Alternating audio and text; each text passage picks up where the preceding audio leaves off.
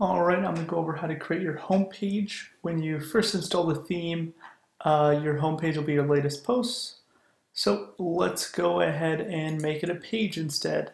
So what we're going to first do is add a new page, and let's go ahead and call this one home. And then under page attributes, we're going to want to use the home page template. So let's go ahead and publish that. And then the next thing we need to do is tell WordPress to use that page as the home page, and we do that under settings and reading. And under front page displays, select a static page and the page we just created, home. Alright, then we click save, and if we go to our home page, I actually have some widgets in there. Let me clear that out real quick. Alright, now when you go to your home page, this is what it is going to look like. There'll be no content and really short. Of course, at the very top, you'll have your slider, and we'll cover that in the next video. But what I do want to cover is how to add some content. So the first thing you can do is just edit that home page, and you can add in some content. This would be the easiest and most basic way to add content. So you can kind of see it populating.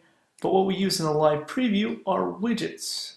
So if we go under Appearance and Widgets, you'll see where all of this action happens. And there's two widget areas that will populate on the home page. This first one is Homepage Widgets, and then the next one is Home Widgets on all pages. They both use these widgets right here with a home in front of them. That's key. Other than that, it's pretty easy. You can just drag any of these home widgets in either of these areas. So in the live preview, for instance, we have the schedule in the first area, and all these give you a bunch of options to adjust background colors, etc. You can just play around with that. I'm going to open this in a new tab so you can tab back and forth. So you see I dropped in the schedule widget, and that's going to pull in all of your scheduled posts. Of course, you can adjust the subheadline titles. You can even add a button with a link and the colors, or even add a background image. So then the next area, for instance, in the live preview, we have tickets, and that's done with a highlight widget right here. And I'm just going to go ahead and save that. And let's refresh it. And you can see the tickets will populate down here. I don't have tickets installed yet, so it's going to display like that. But that is another optional widget.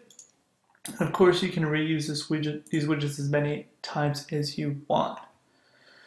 Now, the widgets on all pages means that you want one of these widgets to display on every page. So for instance, if I go to gallery, there's no widgets. But let's say in a live preview we have sponsors, and we put sponsors under all pages.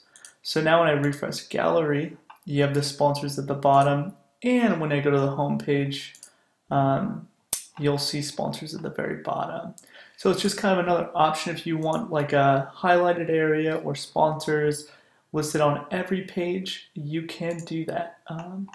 So it's pretty easy, just play around with them. Now to create the various versions in the live preview, for instance, I used the timeline widget on one of them. That's the second one. And all you have to do is find the timeline widget and throw that on. So now when I visit the home page, you'll see the timeline gets pulled in. So again, it's super easy to adjust that. You can even do, I think I have the map widget on that page as well. And you can just drop these in, refresh your page, and just play around with them and see how they work. You can drag and drop to adjust the order. So yeah, and then there's example content in pretty much all of these so that you can see how they work.